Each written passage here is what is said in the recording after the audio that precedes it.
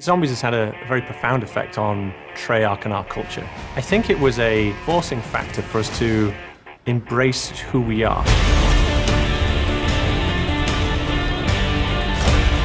The very first time we put zombies into Call of Duty was in a game called Call of Duty World at War. And it was an Easter egg at the very end, so you had to complete the campaign, and then it unlocked Nakdon Totem for the first time.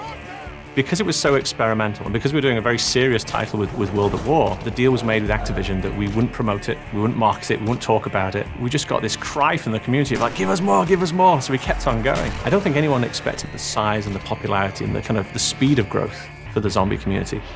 Every single map that we've made, going back from World at War all the way up to Black Ops 4 now, has informed us about the different risks that we've taken, the different creative jumps we've taken. And I think we owe it to the community to keep going to the place that scares us, keep pushing the boundaries. Is this 70% fear and 30% excitement, or is it the other way around?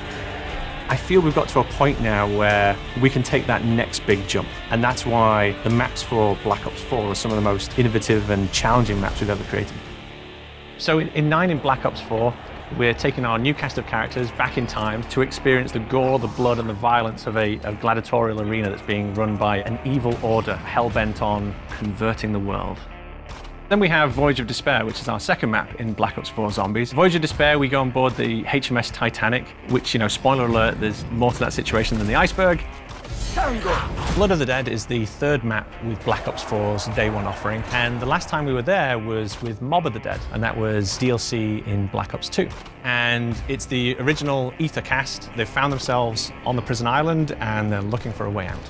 Just seeing the amount of fans grow, the passion, the excitement, literally shouting on the internet for that return, we felt we wanted to come back with an offering that expressed how much we value our fans and expressed our passion and commitment for the mode as well. If I think about Zombies and where it's going to go to, that idea that we're kind of all going together, not only the dev team but the community as well, I think that's what makes it so exciting.